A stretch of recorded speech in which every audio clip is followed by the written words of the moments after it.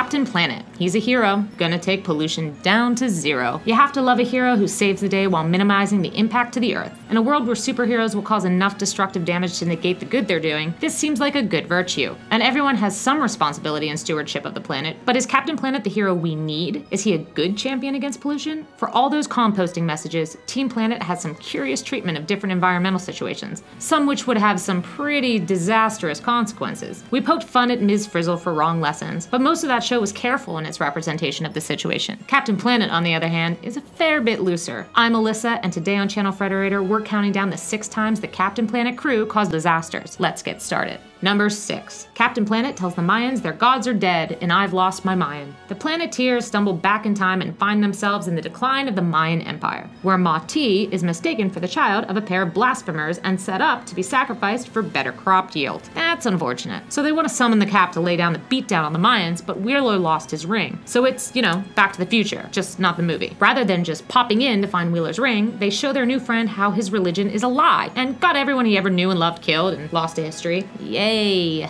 They find the ring and head back in time to rescue Ma-Ti, who is handling things well because, the heart ring is the best and I don't care what anyone says. Our Mayan family is reunited, Captain Planet saves the Planteers, and we get a little heart-to-heart about the knowledge that the Mayans are doomed. What does Captain Planet say? Does he give them tips on how to live in a more sustainable way? Does he teach them better ways to grow food? Does he tell them to be more clear in their calendars so that conspiracy theorists don't freak out? Nope. He says, "Sorry, I don't have time for small talk. I gotta blow," and then proceeds to blow away a group of Mayan priests. Hey, your gods are foolish and your civilization is doomed. I wanted to tell you that, but I don't have solutions to offer. Good luck though. We're gonna go back to the future with video games and air conditioning and stuff. Later, power to deprive people of hope is yours. Number 5. Captain Planet hollows out the Earth in Reign of Terror. Acid rain is bad. I'm glad we can all agree on that one. It can mess up all kinds of things. So when Scum decides that he is going to create a massive acid rainstorm, you guessed it, it's up to Captain Planet to save the day. Something needs to be clarified though. Scum creates a super acid rain. It destroys and corrodes plants upon contact. This is something that needs to be stopped, and the cleanup would be hard no matter where it happened. Plus, the runoff would be a significant risk. I mean, fair play to Captain Planet. This is a dilemma lacking good solutions. So what does he do? Well, he dives into the Earth and pulls out an improbably large chunk of sodium carbonate, a base that should help neutralize the acid. Except it's an absurd amount. Like, he actually pulls out a small mountain of the stuff to neutralize the one storm. What about the Earth where he got it from? Leaving pockets of Earth suddenly hollow is not a good thing. External pressure could cause the land to collapse and swallow up anything on the surface, not to mention all the organisms living in the ground where Captain Planet extracted the mineral. Just because worms and tiny bugs aren't something we see doesn't mean they don't have an important place in our environment. Captain Planet pays them no mind in his hasty mining operation. Isn't that something that sounds like a villain's ploy? Mining without safety regulation for your own ends? That's a page out of Loot and Plunder's playbook. Does Gaia ever have a sit down with her champion to make sure they're on the same page about how things should be done? I'm just saying, maybe they should take a break to hash some of these things out.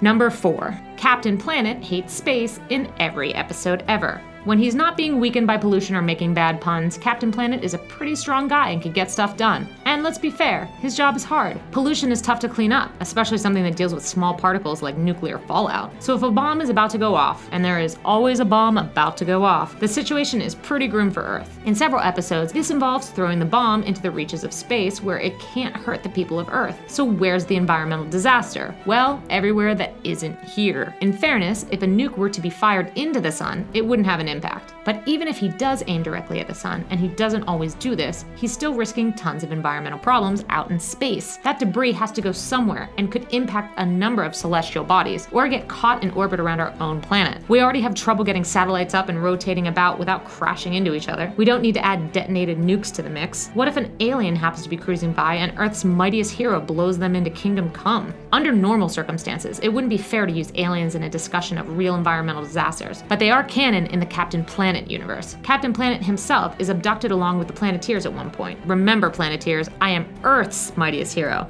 not the universe's mightiest hero. The power to stay out of my neighborhood is yours. Number 3. Captain Planet ignores important technological advances in no small problem. We all know that if something seems too good to be true, it probably is. There aren't magic bullet solutions to life's problems. This is one of the more realistic lessons the show teaches. That said, when the villains come up with technology that is useful, it might be time to take it seriously. Sly Sludge tries to take shortcuts to dispose of waste while making tons of money. Not a noble venture, we can all agree there, but when he invests in a shrinking machine to turn turn garbage into a manageable problem, that seems like a good idea. Maybe too good to be true, but if the machine works, that could be outstanding. And the machine does work. Well, sort of. It can temporarily shrink anything, including the meddlesome Planteers. But that's still impressive and deserves some more research. When the garbage starts to grow back to its normal size, Captain Planet just lets the machine be crushed in the expanding refuse. Captain, give that to scientists and let them play around with it for a little bit. Maybe they could do some research of their own and get it up and running effectively. Worst case scenario, you build a machine that fires a shrinking rate at regular intervals to keep the waste problem small continuously. You could also shrink the refuse and then launch it into the sun before it grows, as Captain Planet is so fond of doing, as we've seen. Just because the first prototype didn't work doesn't mean the solution is invalid. This is an environmental disaster through an action. The power is yours, but if I don't like your idea, I'll send everything back to square one. Number 2, Captain Planet spreads disease in Scumlord. Scum is Master Splinter gone wrong, a mutant rat that loves ruining the world and doesn't even like normal rats. In one episode, he's contaminating water supplies with the rat rot disease, which turns people into rat mutants under his control. I guess that's sort of pollution, though it's more of a bioweapon. Whatever. This isn't the most off-message part of the show. Anyways, Linka, Guy, and Wheeler all fall victim to the disease. Have you ever heard the term plague rat? I'm guessing you have, because rats are often cited as one of the leading spreaders of the bubonic plague. You know, the Black Death. Rats have a nasty tendency to get into a lot of places and serve as tremendous disease vectors. The Planteers have literally created plague rats out of their own. Number 1, the Planteers drop the bomb, and a good bomb is hard to find. Tech-savvy genius Dr. Blight receives a visit from her future self with a dire warning. In the future, everyone loves peace and keeping the planet clean. There's no room for people like her. The time machine is her one chance at ruining the future. So the Dr. Blights do what any good villains would do. They sell nukes to Hitler. Okay, they don't go quite as far as calling him Hitler, but they do call him the Führer, and he is so evil that his cold stare is enough to render Captain Planet weak. I get that this is a cute message, hate is just as bad of a pollutant as smog,